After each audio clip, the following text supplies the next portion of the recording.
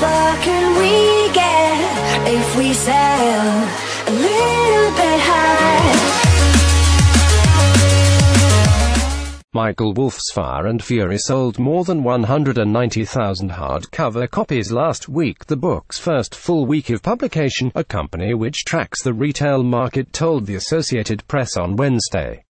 In less than 2 weeks since its release, combined ebook, audio and hardcover sales now top 500,000 for Wolff's sensational account of a dysfunctional Trump administration.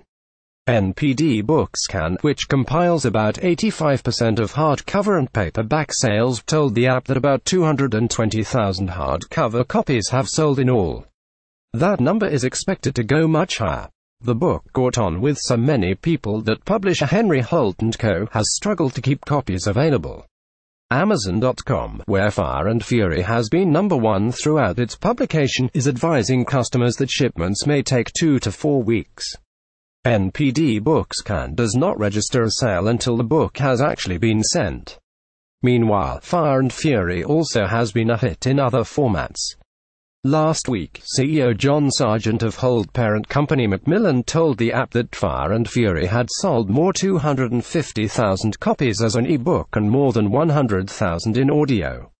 More than 1 million hardcover copies are in print. Advertising e-read invented by Teeds, Fire and Fury is among the fastest-selling non-fiction books in recent years, likely helped by President Donald Trump's denunciations and threats to sue. It also was last week's dominant seller. According to Bookscan, no other release even reached 30,000 copies.